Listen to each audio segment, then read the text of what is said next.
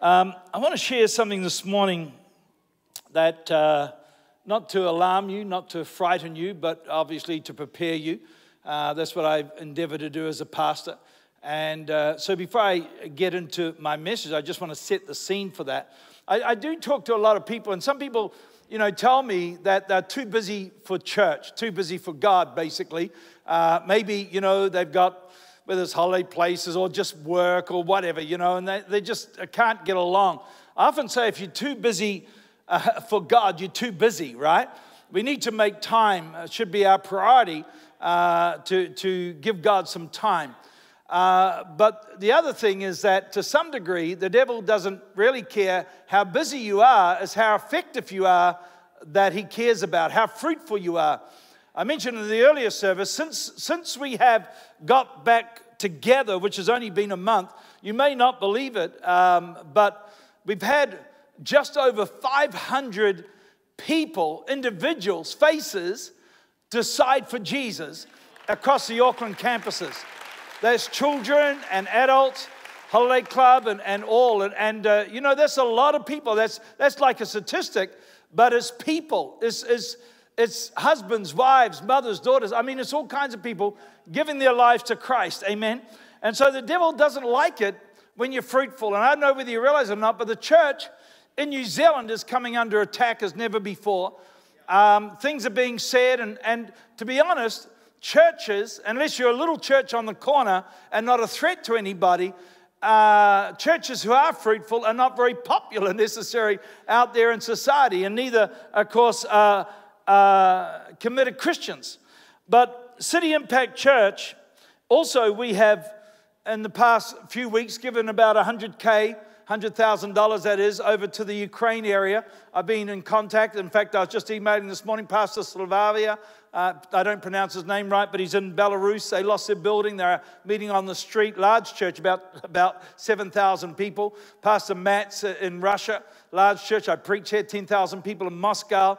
Churches in Ukraine that we're in partnership with through Pastor Joachim and so forth. And so we have sent aid over to the Christians. And I'm praying daily, and I trust you are as well, for churches and Christians in those areas right now. Because it's not easy. You and I live in a beautiful country. We're down under. We haven't got the problems of the world. We know that. But that does not excuse us from our responsibility. Amen. And so we also, by the way, continue to feed hundreds of people here at City Impact Church, be it down south or out west or here, because there are people with needs right now. And we give out hundreds of meals, and that's because you wonderful people cook and deliver the meals and so forth. And I just want to give you a big wrap this morning and say, well done, City Impact Church, because we are continuing, not just because of lockdown, but we are continuing because there is a lot of poverty beginning to happen in New Zealand. Amen. So in relation to the church being attacked, I'm going to speak more about it on Wednesday night at Equip, go into a couple of details that I know about. But I want to make it very clear, I've said it over the years, that nobody has the authority to pull down the church. We only have the authority to build the church. Can I hear an amen to that? In fact, it is true. There is the accuser of the brethren, and everybody knows it is the devil, right? He's the accuser of the brethren, and you don't want to give yourself to the devil's work. It's easy to find fault with things, easy to find fault with the church, easy to find fault with me. Hello, who ate too much chocolate over Easter? I'll go first. So the thing is, it's easy to find fault, but the devil is a fault finder. And I don't want to do the devil's work. We are here to encourage people, to build up people, amen? And so I'm going to be speaking more, as I said, about that and that at Equip, and that's open to all the workers, which is pretty much everybody, because we have great volunteers at City Impact Church. But many of us, particularly as I come into this next season of my life, we just want to live a kind of like a quiet, normal life. What is normal today, I pray tell? I mean, that, to go back to the way things are, but hands up those who know we're not going back. The world is not going back. It's marching on at a rapid rate, as I will talk about some things again this morning, and I'm glad I got the young people here, not to in any way put fear into you, but to put faith into you, for you are born for such a time as this. This is a world that God has got you alive in for this hour. Amen. And so I don't really know what goes on in the corridors of power. I'd love to know sometimes whether it's the powers of the White House, even our beehive. You know, what goes on behind closed doors? What deals are being made? What things are being said? And, you know, as you know, there are governments that are manipulated by the powers to be. There's all kinds of things that happen. And I don't know really what goes on, but I do know that little old New Zealand, we are to some degree far removed, we think we are, from the problems of the world. And much of the world is at war right now. I mean, all of you, of course, know about the war in Ukraine, but that is not the only country with conflict right now. If you know anything about the world and know about, you know, whether South America or whatever, and South Africa, not South Africa, but Africa as well. And obviously, much isn't in our mainstream news, but if you go a little bit further afield, it's not hard to see. And as people, as Christians, we should be concerned for this world. We should be concerned for the world and intent on the kingdom of God. So it behoves us not to bury our head in the sand like a lot of people, but understand the signs of the times, understand the season which we're living. The Israelites, they missed the day of their visitation. We need to lift up our heads and rejoice, because I believe our redemption does draw nigh. The King, he does cometh. Amen? Come on now, I need to get an amen. So as your pastor for about 40 years now, I've been, I think, pretty open and sharing things that I see, hear, whatever, sharing them out of the Word of God to keep you informed and endeavoring to preach the whole gospel. I know some things aren't culturally relevant today, but this book changeth not. And I will stand here and defend this book. Amen? I know a lot of people don't like what's in this book, but I need to talk about some things. I want to go to Jude. Jude, it's only one chapter. I love the book of Jude. It's right before the book of Revelation. It's the last days book. But he prophesies about some things. Jude, now remember, Jude was a stepbrother of Jesus. Why do I say a stepbrother? Because he was a son of Mary, but Jude was a son of Joseph, Mary's husband. Jesus, his father was God, right? Amen. So Jude and James, who he mentions here, were stepbrothers of Christ. They did not believe in Jesus until he rose again from the grave. That's one of the greatest reasons and evidences that Jesus did raise. These two men, they got martyred for their faith in Christ, but they didn't believe in Christ until he rose from the grave, because familiarity breeds contempt. Jude, a bondservant of Jesus Christ and a brother of James, to those who are called, sanctified by God the Father, and preserved in Jesus Christ, mercy, peace, and love. Look at it, be multiplied to you. Mercy, peace, and love. Beloved, while I was very diligent to write to you concerning our common salvation. Now, you and I know we may not agree on everything. I mean, some people don't agree with what I say, whether it's on social media or even whatever. But we've got a common salvation. And his name is Jesus. We shouldn't let anything divide us, because it's Jesus that unifies us. Amen. And so we've got this common salvation. I found it necessary to write to you, exhorting you to contend earnestly. We've got to contend earnestly for the faith which was once all delivered to the saints. As Sodom and Gomorrah, we all know what those two cities mean, and the cities around them, in a similar manner to these, having given themselves over to sexual immorality and gone after strange flesh, are set forth an example, suffering the vengeance of eternal fire. A heavy duty. Likewise, I mean, heaven is real, hell as well. Likewise, also these dreamers defile the flesh, reject authority, and speak evil of dignitaries. Now, I'm glad I got the young people here, and I'm not sure who I'm speaking to this morning, but I hear sadly that some youth in the church as Christians have brought into the spur of the world and are listing their preferred pronouns on their social media platform. Now, I know I was brought up in a different era, but this Bible is still correct. In the beginning, God created the heavens and the earth. Male and female, he created them. Now, the world is getting very messed up. I don't have to tell you that. I don't want to get too caught up into it today. But I'm going to be speaking on a post about it. And by the way, Bob McCuskey's got some great clips on Family First. But kids are being taught in the United States in kindergarten, and it's coming in here, and they're being taught in our school that your mum and dad might have said you're a girl and a boy, but they might have made a mistake. They might have made a mistake. What do you want to be? And this is education. Now, we can bury our head in the sand and pretend it's not happening, but it's happening at a rapid rate of knots. I was listening to a couple of girls that had been through this process and of becoming boys and they've gone back, they got converted, which is actually a crime today, conversion therapy. But the thing is they were saying that on social media now, if you don't like the sound of your voice on recording, anybody out there like the sound of their voice on recording? I hate listening to myself on recording. That you are probably transsexual.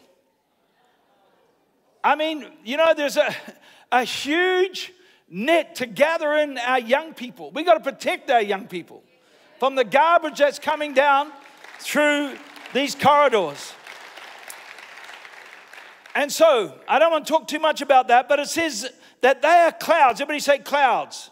Clouds without water, carried about by the winds, late autumn trees. This is Jude prophesying about the clouds, without fruit, twice dead, pulled up by the roots, raging waves of the sea, foaming in their own shame, wandering stars, for whom is reserved the blackness and darkness forever. And by the way, can I just say to the young people, I understand some of the pressure they're under, of their peers in school and universities. It's not easy for them today. I grew up in a different era, obviously, but I do want to understand them and help them and get them to hold fast to this word of God. Now it says Enoch, the seventh from Adam, Enoch. He was the one who walked with God and was no more. Prophesied. He prophesied about these men, saying, behold, the Lord comes with 10,000 of his saints to execute judgment on all, to convict those who are ungodly among them of all their ungodly deeds, which they have committed in an ungodly way, and all harsh things which ungodly sinners have spoken against him. It's pretty heavy duty. These are grumblers, complainers, walking according to their own lusts, and with their mouth great swelling words, flattering people to gain advantage.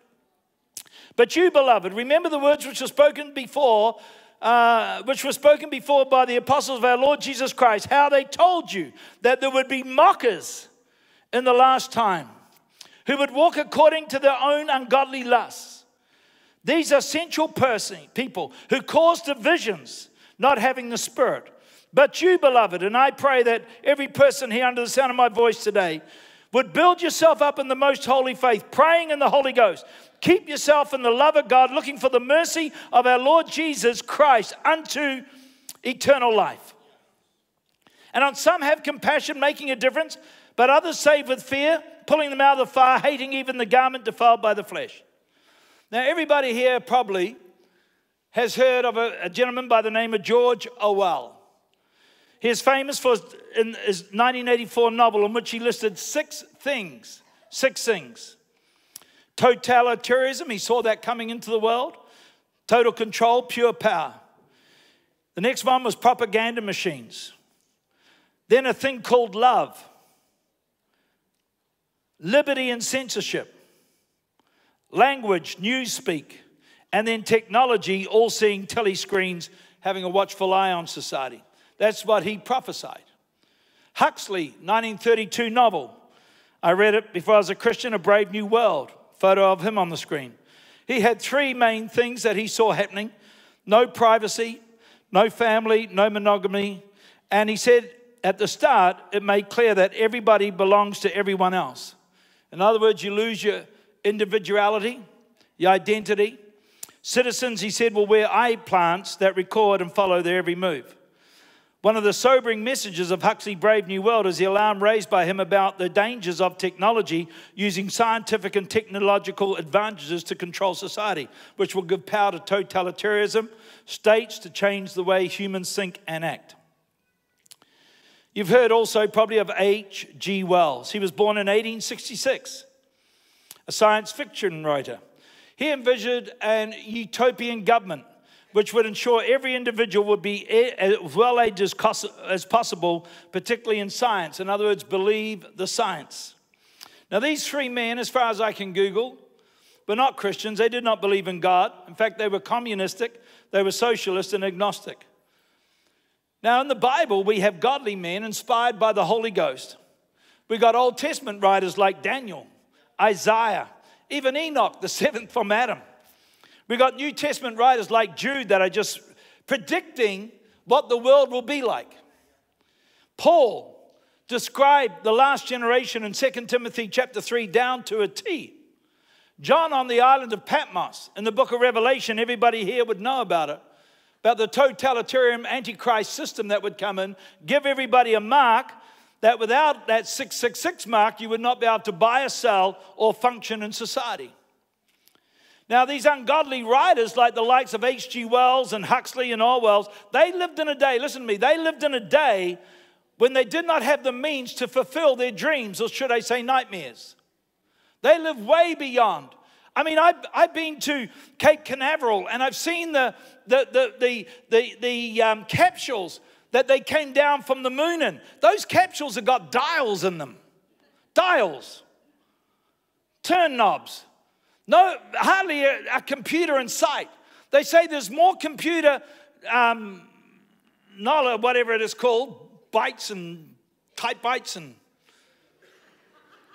more computer energy in a handheld computer, a handheld calculator today than what's in those rocket ships that brought man back down from the moon.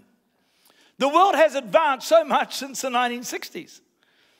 And so back then, these men who lived before that did not have the means or didn't have the knowledge or the understanding of what we have today. Now today we've got the likes of an Israeli professor by the name of Yuval Noah Harari. Comes up on the screen. He wrote a book, some of you may have read it, I don't know, but called Sapiens. It's a brief history of humankind. Apparently it's got a few flaws in it. But then he wrote another book, Homo Deus, a brief history of tomorrow, 21 lessons for the 21st century. Interesting, he was educated at a college called Jesus College, but he's far from a Christian. In his audience sits presidents, politicians, and powerful and rich people. So he's talking to some very powerful people. He's a gay married man, and he calls his husband his internet of all things. His first book, as I said, is about history. His next book is about the future. He talks about humans becoming hackable. You may sound a bit far-fetched, but you all would have heard of algorithms. And you know, and I know, when you Google things on your computer or iPhone, whether it's movies you watch or clothes you buy, next things, ads come in and so forth. Many people have got Apple Watches and all that kind of stuff, and data is stored. And he was saying that people will give away their health details, what's happening on the inside of them, for the well-being of society and the well-being of the health. And you and I know we've just been through or still going through this pandemic of sorts, and so this has already happened to some degree. But what he was talking about is this technology is coming in like a freight train. He said there's no going back. Nobody can stop it. He was warning to some degree of the dangers, because if all the data gets owned by one country, by the wrong person, then obviously it becomes a dictator, because they govern people.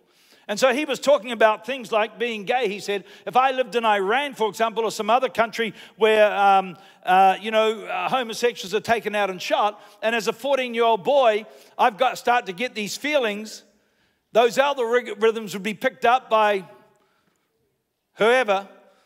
And as he said, you won't be able to hide from Alibaba, Amazon, or the secret police. And so he talked about if there's a photo of a dictator on the wall and you walk into that room and you've got a feeling about that dictator, that will be picked up by algorithm. Now that might sound pretty far-fetched, but technology, and he knows what he's talking about, technology is going at a rate that way is beyond my understanding. And so he talked about being controlled by AI, artificial intelligence. And he said this statement, which picked up my ears before I get to what I'm preaching on today. I'm laying a scene. He said, we will no longer believe in the God above the clouds, but this will be replaced with the God in the cloud. Did you just hear what I said? Now that can be very scary and unbelievable for some people who don't want to know about it. If he wasn't such a listen-to speaker from the point of view of the World Economic Forum agenda that by 2030 you'll own nothing and be happy, another socialist as it were, and we may live down under. But I know probably like me, some of you have read the World Economic Forum paper in New Zealand on artificial intelligence, and it comes up on the screen, and it's a paper that's here to let us know that we are one of these forerunners. So we may not be able to bury our head in the sand for too much longer. So let me get to go where I'm going this morning, because I want to give you hope and faith that in amongst all of this, I believe as Christians, we can make a difference. Jude 22, on some have compassion, making a difference. And you and I are called to live in this world, which is strange from the one I grew up in, I understand that. But you and I are called there, particularly young people, to make a difference today. We're born for such a time as this. Now, let me just say this, and you know it and I know it, that life does not just improve with time alone. In fact, look at the human body.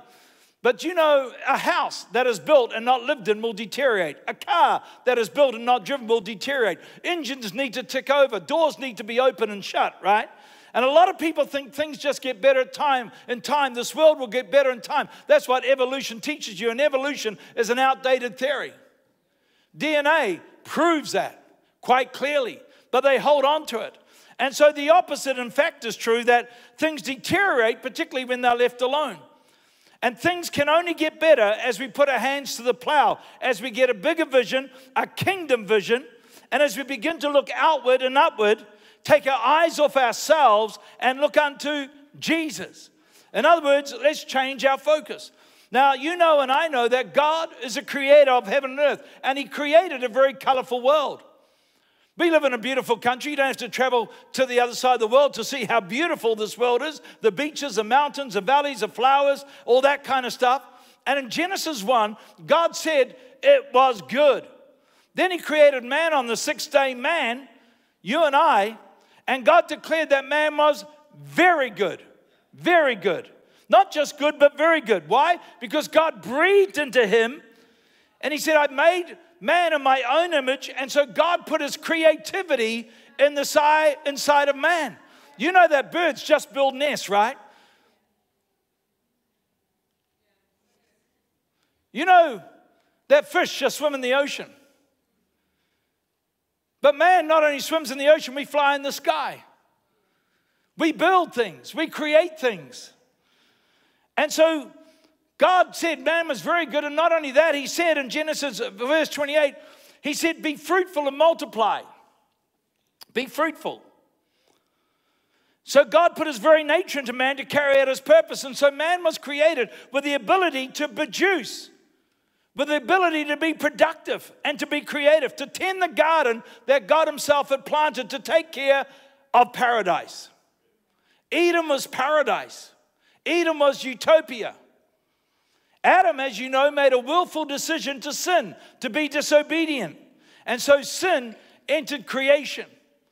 And what was good and even very good in the eyes of God began to deteriorate. Adam, as you know, lived 930 years after the fall. God said a day unto the Lord is 1,000 years. And so he died within that day as God said he would.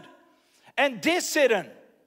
And you know and I know that in the early years, the patriarchs lived for hundreds of years, but slowly and slowly and slowly over the years, that came down to 80 years and 10. And 80 if you're lucky. Just kidding. So sin is a sucker. Sin sucks the very life out of people. And we're all born with that, like that sin virus. We're all born in sin. But praise the Lord, through Jesus, we can have a blood transfusion and we can be adopted into the kingdom of God. But just like rust that does not sleep, sin does not sleep either. Now, I want you to know, things did not just go bad overnight. The water was still good for drinking. The air was still good for breathing. That was 6,000 years ago since the fall of man. But hands up those who know that things are changing rapidly and today deteriorating at a rapid rate. I won't talk about climate change and things that are happening in the world, but you know and I know that the planet is deteriorating. Today we have bottled water because the water has to be boiled in many countries. Growing up, even 50 years ago, 70 years ago, and counting, I would never have dreamed. I can remember seeing bottled water on the supermarket shelf for the first time and laughing, literally laughing. Who would buy that? My wife. I mean, here, have you seen the smog in places like China? How'd you like to be in China right now? Do you know the surveillance that goes on in those countries? And so New Zealand, again, living down under. City Impact Church, like we live in a country that's supposedly clean and green. But society at large on the planet is not breaking through like we're supposed to do. They're breaking down. Now you read the paper and watch the news, I'm sure. And so even when I was growing up, we had one murder a year. I can name them. It was like big news for the whole year. Now they don't even report murders. Shootings are a dime a dozen today. You got 7-year-olds just in the paper this week, 7-year-olds, 12-year-olds, ram-raiding shops, driving through shopping malls. I mean, the world is deteriorating very quickly. We need to wake up and understand the times in which we live, church. Not be ignorant of them. For people to say, well, I don't want to know, I don't want to know, I don't want to know. We need to know. Because you and I are called to make a difference in this world. We're called to have compassion on people. You know, in my day, if you were a shoplifter, you'd go to jail. So we see in the Bible where the internal corruption started to outwork in man's environment. And it's been working for the past 6,000 years. In Genesis 4, just one chapter after, you had the first murder on the planet. But how many murders are happening around the world today, let alone in New Zealand? So just because man was sinful, that did not mean to say that he lost his creativity. It's just that it's been corrupted. So Cain was expelled from the presence of God. He was a murderer. He was given a mark, which is interesting. But he went on to build a city, and man became obsessed with self. And so man became self-centered, self-serving, selfish, self-conscious, absorbed with self-esteem. In other words, man was navel-gazing, looking inward, all concerned about number one, about themselves. And so in Genesis 4, you see them trying to build a city, trying to get back to Eden, trying to get back to Utopia, to paradise. What they'd lost, they tried to regain, and they tried to build a substitute. See, man still had his productivity. Man still had his creativity and his ability and giftings to design and to build. And so you see in that chapter, they had buildings, they had music, they had tools. But then in Genesis 11, now listen to me, we see man trying to reach the clouds. We see man trying to reach the clouds, trying to reach heaven, building the Tower of Babel. And the amazing thing was God didn't scoff at the idea. He said, look, if they can think about it, if they can dream it, if they can imagine, if they can work together in unity, they can achieve that. Nothing shall be impossible to them. Now, let's go to the book of Romans, Romans chapter 1, verse 18. This is New Testament. Are you with me today? For the wrath of God is revealed from heaven against all ungodliness and unrighteousness of men who suppress the truth in unrighteousness. Because what may be made known by God is manifest in them. For God has shown it to them. Look at this.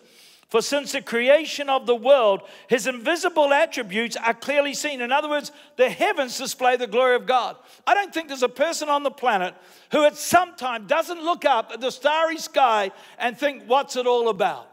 Where did I come from? Where am I going to? Now, I know a lot of people want to suppress it because the question's too big, although it can be answered in Jesus, hallelujah. But the thing is that the heavens display the glory of God. And it says here, look at it. It says, even as eternal power and Godhead, so that they are without excuse. Everybody's without excuse. Because although they knew God, they did not glorify him as God, nor were thankful, but become futile on their thoughts, and their foolish hearts were darkened. Professing to be wise, they become fools and change the glory of the incorruptible God into an image made like corruptible man. Did I tell you that guy, that Jewish philosopher, he's calling the God in the cloud, intelligent design. He's saying humanity as we know it won't exist in maybe 200 years because we'll be part machine, part man. But for birds and four-footed animals, that's out there, of course. Four-footed animals and creeping things. But you know the devil's always out to change, what God originally created.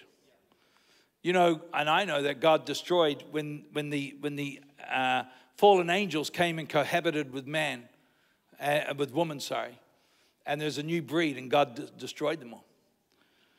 birds and four-footed animals and creeping things. Therefore God gave them over to uncleanness and the lust of their hearts to dishonor their bodies among themselves, who exchanged the truth of God for a lie, worshipped and served the creature rather than the Creator, who is blessed forever. Amen. For this reason God gave them up to their vile passions. Talks about obviously the sexual thing that's happening today that I've alluded to, and I don't have to go on to it, but enough to say that the Bible prophesied it here, things would happen.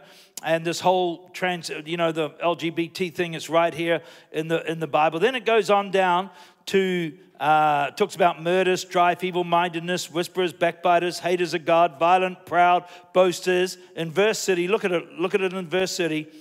Inventors of evil things, disobedient to parents. And it talks about other things there that we could list. So, as things have gone over time, we see the human race on the planet has deteriorated. No two ways about that. No wonder the whole of creation longs and groans for the manifestation of the sons of God. I'm believing before Jesus comes back that the sons of God, the bride of Christ, will be manifested. And the whole of creation that's out of whack right now, the storms, and we could talk about things of nature, is groaning and longing for the manifestation of the sons of God. So we see the human race now inventors of evil things. The Bible prophesied it. So let's talk about nuclear. As you know right now, many would say we've got a tyrant in Russia who's got more nuclear power than most countries, with his finger on the trigger. You've got in the United States, you've got President Joe Biden, who, if you've seen some of the clips, struggles to remember things at times and know where he's at, and he's got his finger on the button. I mean, these are dangerous times, nuclear war. Now, Mr. Rutherford, what's this? Robert Rutherford? Ernest Rutherford, a New Zealander, was the first man to split the atom. And it was a good thing. It was science. It was evolving into a good thing. But what was intended for good is now a weapon of mass destruction. And so inventors of evil things. We think about drugs. Drugs have been created for good. Who would like to go into the theater without any anesthetic? I tell you, it wasn't that long ago. You look at the war, for example, the Civil War in America, and they would saw the leg off without any anesthetic, give them half a bottle of rum, I suppose. I'd take the rum, and I don't drink, but I'd take the rum. All right. So drugs intended for good, but now we have drug abuse. People get enslaved with that. Addicted to that, ruins people's lives. P is ruining people's lives. And so children are a gift from God. But today we have child abuse as never before. Sex was meant for good, but now we got sex abuse. And they say every child on the planet who's got with these iPhones and iPads and computers are now open to pornography, which is an addictive thing. And so instead of giving, we take now. So in the beginning, Genesis 1, when God created the heavens and the earth, he was known as Jehovah Elohim. Basically, the Lord, our creator. He is our creator. But when sin entered the world, God, who was Jehovah Elohim, our creator, had to reveal himself further to us. And so he revealed himself as Jehovah Gal. You know that I've taken you through this. The Lord, our nearest kinsman. The Lord, our nearest kinsman. Friend, I'm here to tell you that God is your redeemer. He purchased you back. He paid the price for your sin and my sin. We could not earn it. We could not pay enough. We could not be good enough. Jesus died for our sin. The wages of sin is death, but the free gift of God is eternal life in Christ Jesus. And if you accept Jesus as Lord and Savior, your sin is washed away and removed as far as it's the only thing that will save you. And so he became our nearest kinsman, our redeemer. See, man didn't need redeeming when he was in the garden. He was in paradise, in utopia. But now man was lost, separated from his maker. So God came up with a plan, a redemption plan to buy us back.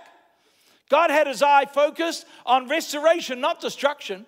The world is focused a little bit on destruction right now. Redemption is to take back that which is broken and fix it, to restore it to its original purpose, our relationship with our heavenly maker. And then God had to continue to reveal other attributes of his character to us to meet our need. Jehovah Jireh, our provider. Again, in the garden, we lack nothing. Do you know in heaven you'll lack nothing? There's no more buying and selling. There's no more crying, no more dying, no more sickness. In heaven, you'll lack nothing. In paradise, in utopia, you will lack nothing. But of course, here, when man sinned, he needed to know God as Jehovah Jireh, our provider. Now, how will we get on, church, if the mark comes in and you can't buy and sell? I'm here to tell you, hallelujah, you need not be in fear. God is our provider.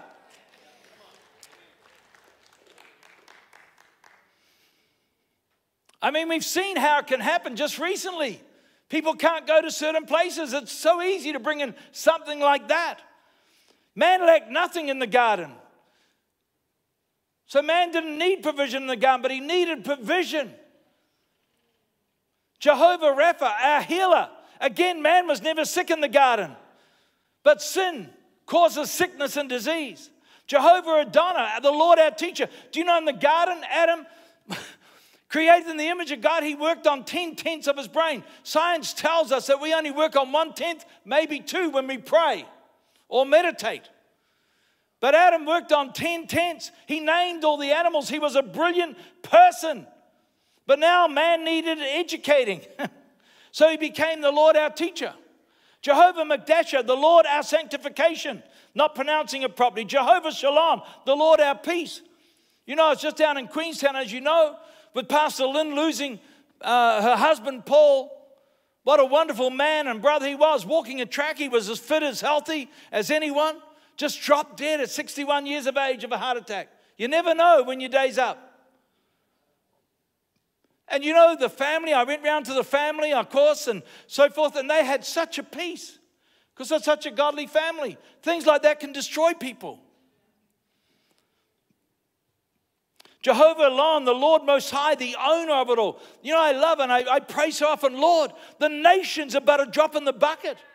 Can we get a God perspective? The nations are but a drop in the Ukraine and Russia and the United States and England, France, New Zealand, it's all just a drop in the bucket to our God.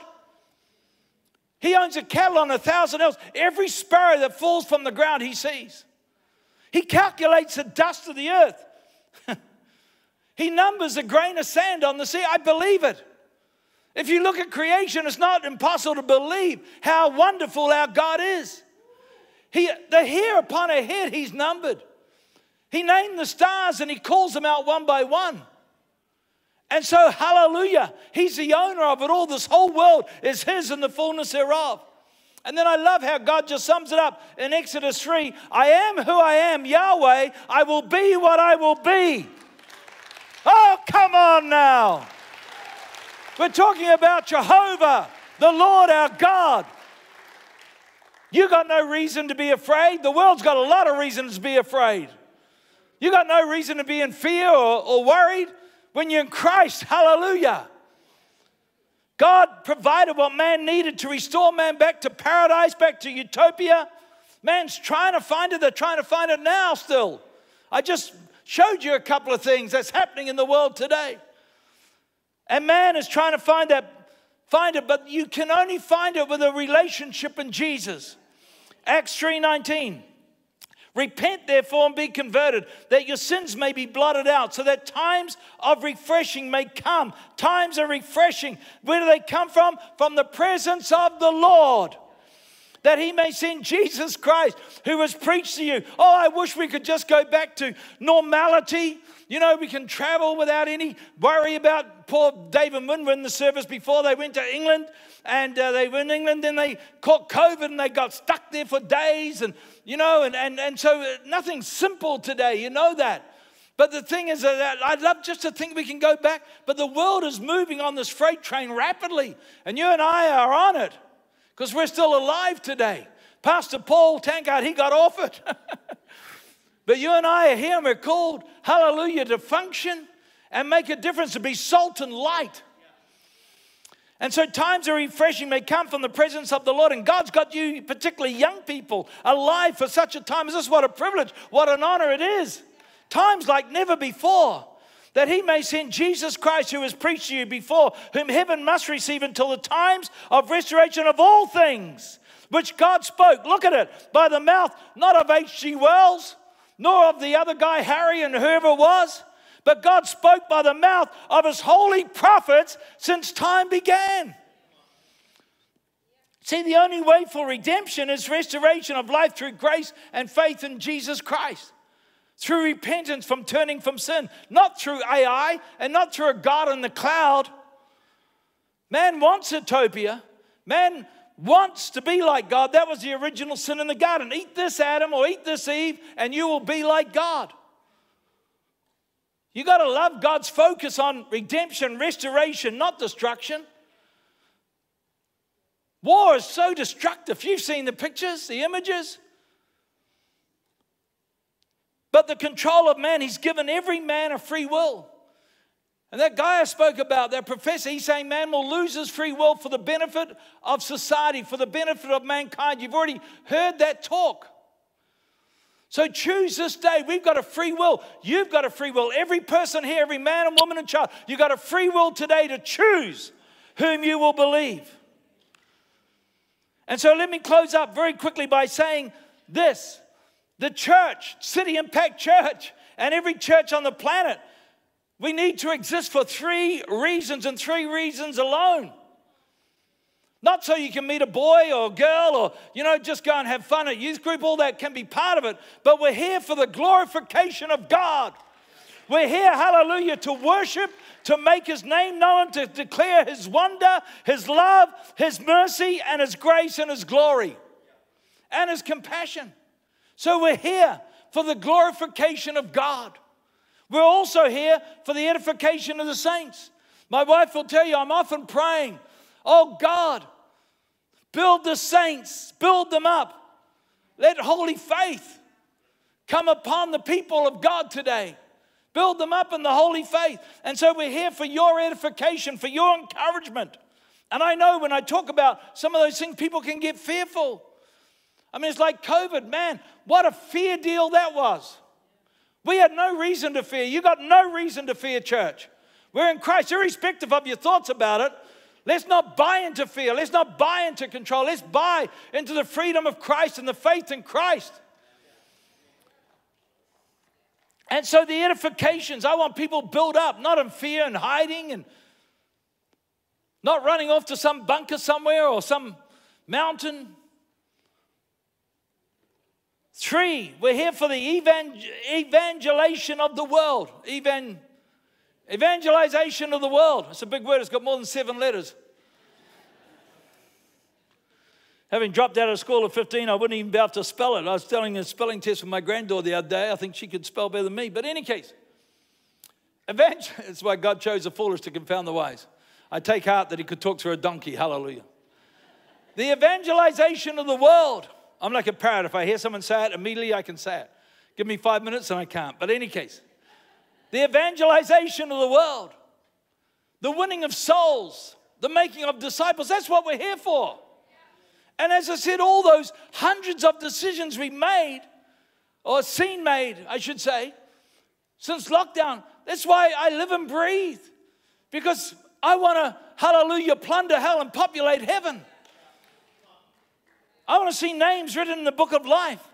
And so let's be encouragers. Let's understand we are called to make a difference. We're called to break through. We can bring heaven to earth. Thy kingdom come. Thy will be done on earth as it is in heaven. And so you can have peace in the midst of tragedy. You can have joy. Hallelujah. You can live righteously in Christ. And so together we say that's why the church is so important. That's why Jesus and the church is the greatest cause on the planet. I will build my church, says Jesus. So even though people are tearing it down, people are speaking against it, and I know that there can be faults with the church, but friend, listen to me today. It's the bride of Christ. Jude finishes up by saying, now unto him who is able to keep you from stumbling and to present you faultless before the presence of his glory with exceedingly joy. Look at it. Look at it. To God our Savior, who alone is wise, be glory and majesty, dominion and power, both now and evermore. Amen.